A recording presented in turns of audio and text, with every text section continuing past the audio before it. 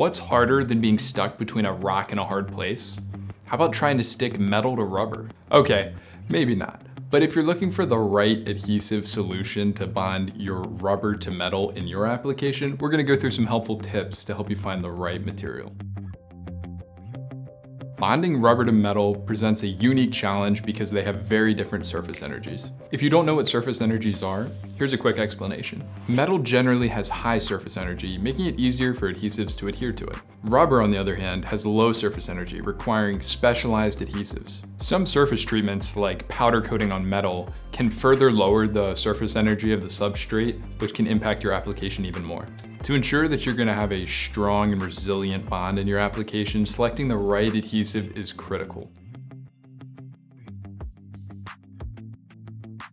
So what is the best way to bond to both of these very different substrates?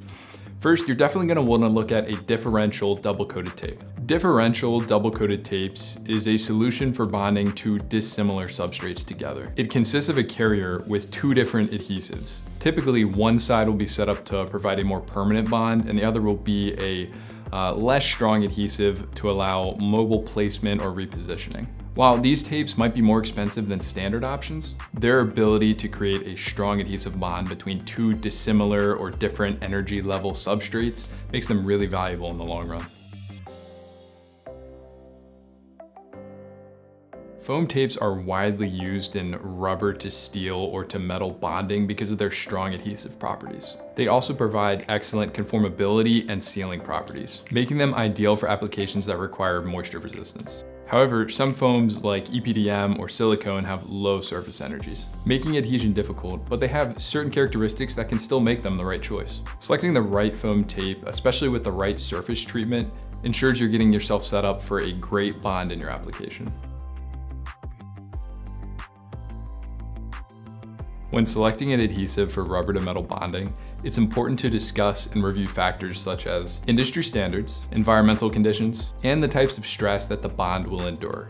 Medical, automotive, or electronic applications may require a particular certification. The adhesives also are going to need to stand up to mechanical stresses, different levels of temperature resistance, and potentially chemical exposure.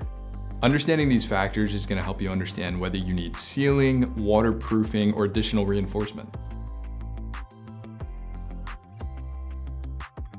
The adhesive choice is going to depend on the strength requirements or the environmental exposures. For example, a car trim attachment might require a higher temperature resistance or temperature threshold than something that's going to go into a medical device.